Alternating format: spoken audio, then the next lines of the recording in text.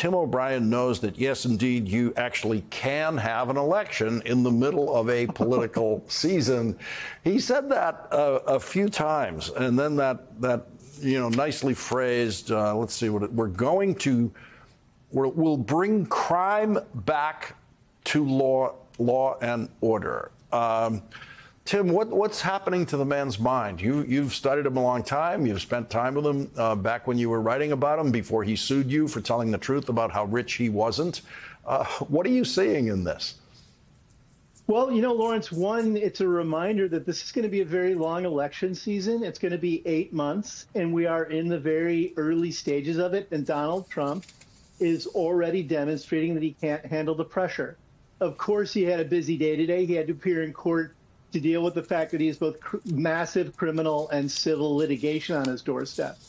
But, beyond just the pressure of the day, I think he's already demonstrating that he's going to have a very hard time dealing with the pressure of the weeks and the months as this campaign rolls on. And I think for voters watching him unspool day after day on camera and basically, planting his own foot in his mouth day after day on camera, they're going to have to ask themselves whether or not this is someone who can sit in the Oval Office and should have his finger on the nuclear button and should be overseeing the most dynamic economy on the planet and should be trying to heal a country that has been buffeted by public health crises and political divisions. And he is simply not up to it.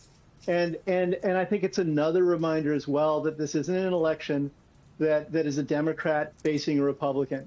It is an election in which Joe Biden, a senior public servant who is rational and well-meaning and is surrounded by a group of very talented and capable advisors, is facing off against Donald Trump, who is an unhinged narcissist, who has no interest in anything other than himself, and is willing to torch the Constitution to get there. And one of his comments today is evidence of that we're going to bring crime back into law and order. I'm certain he didn't mean to say that, but at the same time, it's exactly what he's done. Mm-hmm. He has spent the last several years trying to dig out at the foundations of the rule of law and civic society and civil society. So I think anyone watching him today, I think also just has to get ready not to become inured to this, because it'll be really easy to tune this out because we're going to get more of it week after week. And if we don't see it for what it is and hold him accountable for it, then we're going to end up on the wrong side of the stick on this. Tim, quickly before you go, is Donald Trump going to be able to come up with $175 million in the next 10 days? I think he probably will, Lawrence, but it's going to tie him up. It's going to affect his business. He already had to post a lot of money in the E. Jean Carroll case. This certainly isn't $454 million, but is still a substantial amount of money. And it'll be interesting to see where he sources the money. We should see if he gets it from abroad or if he gets it from various surety firms, whether or not that throws kind of a body blow into his family's ability to do business in New York anyway. Tim O'Brien, thank you very much for joining us tonight.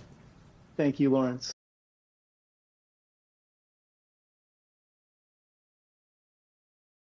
Hey everyone, MSNBC has a new and improved app. You'll get real-time alerts and analysis, live blogs, in-depth essays, video highlights, and the best 2024 election coverage. Download the new MSNBC app. Here's how to do it. You tap on the App Store on your phone. You hit search on the bottom right corner. You type in MSNBC. You click on the MSNBC app. You click on Get or the cloud icon and enjoy it.